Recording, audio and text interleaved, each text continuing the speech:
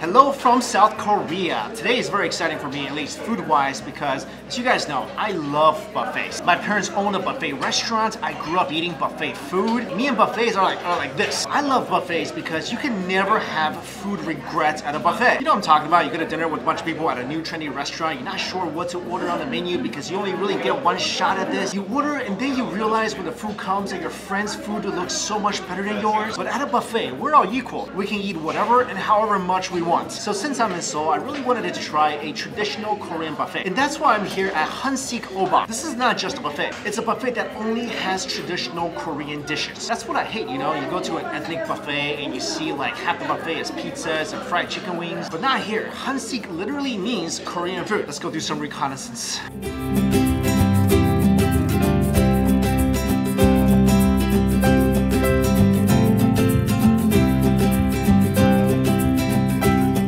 Check this out. This is really interesting. So these are fermented ingredients, and what you do is you take a bowl and you add some rice into it. Then you add one of these two soups. One is green tea and one's barley. So you make this kind of cold rice soup thing. I'm kind of scared. Everything's fermented, so I think there's actually some raw stuff in here. This is fermented scallops, and I put green tea in this little nice icy soup. I mean, it looks pretty.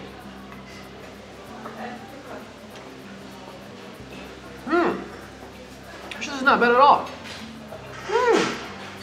I mean, when I hear fermented seafood, I expected this to kind of be a little stinky, but it's actually really nice. The rice is not soggy at all, and this tea soup, it's actually really nice and refreshing. Soup number 2. This is a spicy beef stew. But when I was there, I couldn't really find a lot of pieces of beef. I think people took it all. Looks like it's got a lot of green onion. Looks very spicy. And this is a soup typically eaten at funerals. Oh, that's delicious. Oh, that's delicious. I thought with all these green onions in here, this soup might not be that good. I feel like these large green onions here, they're kind of the star attraction. Nice and crunchy. The onion-y flavor is not that strong. The soup is over spicy, very beefy. That's awesome. This is really cool. A Korean burger. First of all, I want to say this burger looks beautiful. It's nice and fluffy. And inside this burger is bulgogi.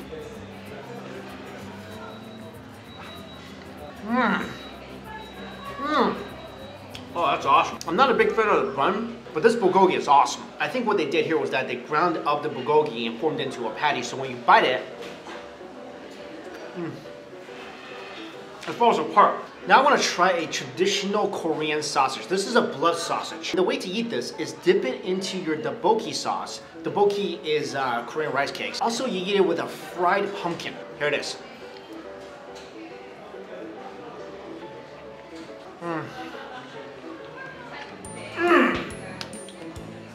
That's awesome. Whoa. I like that the tteokbokki sauce is nice and spicy. Fried pumpkin gives it a nice crunch. This sausage, this is amazing. You guys never had Korean blood sausage before? Go give it a shot. This is probably the best Korean blood sausage I've had. Normally I'm not a fan of this because first of all, I'm not a vampire, so I don't love to eat foods made with a lot of blood. This sausage is not really like a sausage that you would typically think of. It is wrapped in intestine, of course, but on the inside it's blood and glass noodles. So there's not a lot of meat in here. There's definitely a lot of like animal essence in here, but not a lot of like, you know, physical chunks of meat. All right, I've been wanting to try this. This is the special pork belly made in that oven. Oh, that's awesome. It's a little tougher than I expected, but there's so much flavor in this. And it's spicy. Wow, it's got a good amount of spice in here.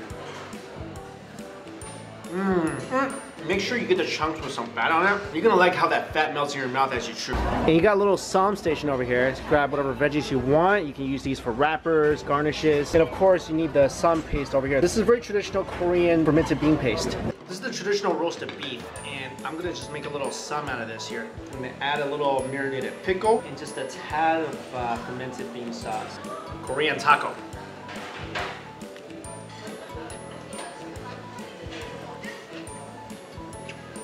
Oh, that's awesome. Oh, that marinated pickle. That is good. I'm gonna make a little sum out of my chicken gobi. So, chicken gobi. I'm gonna put a piece of marinated pickles on there. And some of these greens. There we go.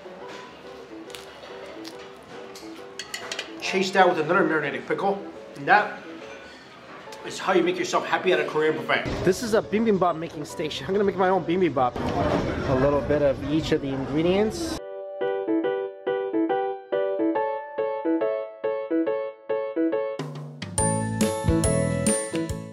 My own bibimbap. This is delicious. Maybe I'm a good ingredient mixer. Oh, you know what this needs?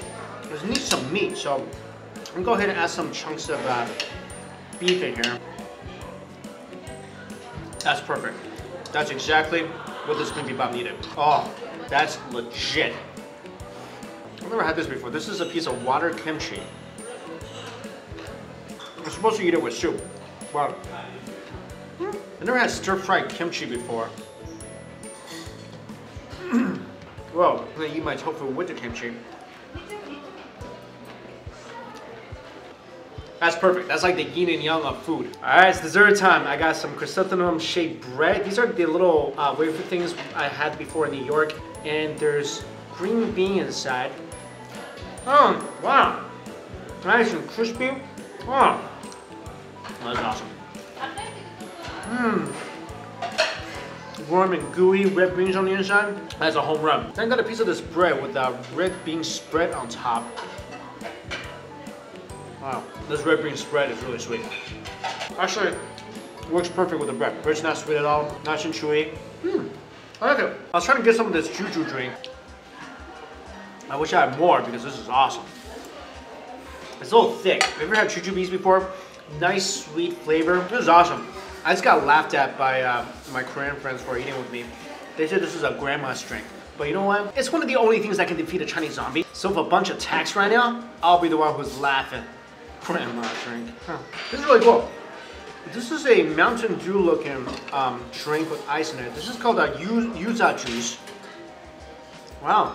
Very citrusy flavors. It kind of tastes like a cross between pineapple juice and orange juice. And this is my bingsu. Come to Papa. I love this sweet red bean paste. And I love the fact that they let you customize it yourself because half the time when I get it, they either put too much topping or there's too much ice. This way, you get the perfect amount you want. You get to choose what goes on there, and that's awesome. You know what would be awesome? I just thought of this.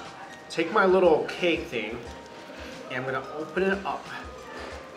Okay, all the red beans are on this side. This side's empty. So, eat this. Delicious. Now, take your bingsu and put it in here.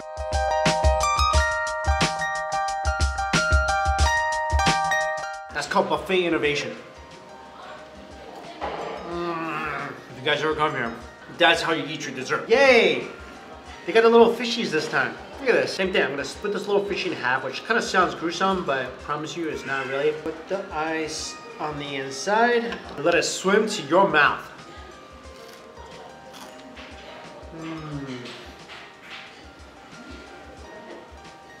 And just enjoy. Whew. No more. That's it. I cannot fit another fish in my mouth. I had like 20 of them. This has been an awesome Korean buffet experience. I've never been to a Korean buffet before. I didn't even think they existed. Of all the Asian buffets I've had in the US, I've had Chinese, of course, Indian, Japanese. I've even had Thai buffet. Never heard of a Korean buffet before. But I'm so glad I came here. This place literally had every single traditional Korean dish on the buffet. And everything was cooked, and you can tell with high quality ingredients. Also, what's really cool about this place, when you walk in, there's like a little hand washing station. They got a ton of soft drinks, coffee, and for those of you who actually drink, unlimited beer. And here's the best of all, you get all that, and the price is only 14,900, not dollars, won. So that's only $14.90, $15. And you don't tip in Korea. So you're only paying $14.90 for this awesome buffet experience. And like I said, everything here is traditional Korean food. So you're not gonna find like random pizzas. I mean, there's a kids section. That's only like 3 things. So guys, if you are ever in Seoul, definitely check this place out. I'll have their info for you down below. Thank you all so much for watching. See you.